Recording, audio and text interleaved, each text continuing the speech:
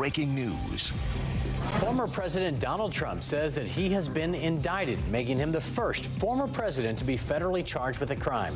He posted on his social media platform, Truth Social, that the Department of Justice has charged him with mishandling classified documents at Mar-a-Lago.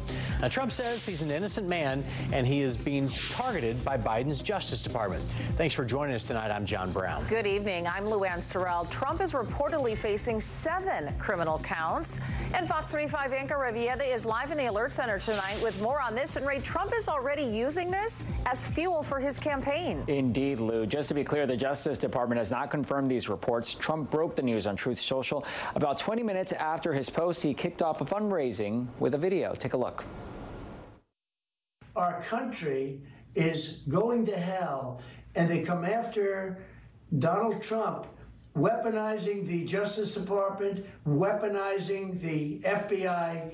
We can't let this continue to go on because it's ripping our country to shreds. The indictment comes from a months-long investigation. Prosecutors claim Trump took roughly 300 classified documents to Mar-a-Lago after leaving the White House, including some 100 seized by the FBI last August. Trump claims he is being targeted ahead of the next election. This has been going on for 7 years.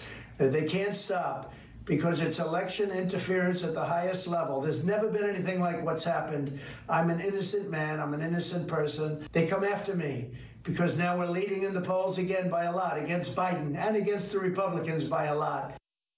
Trump is also under investigation in Atlanta over trying to interfere with the 2020 election. And this, of course, will be the second indictment for the former president. He's still fighting a 34-count indictment out of New York over alleged hush money payments.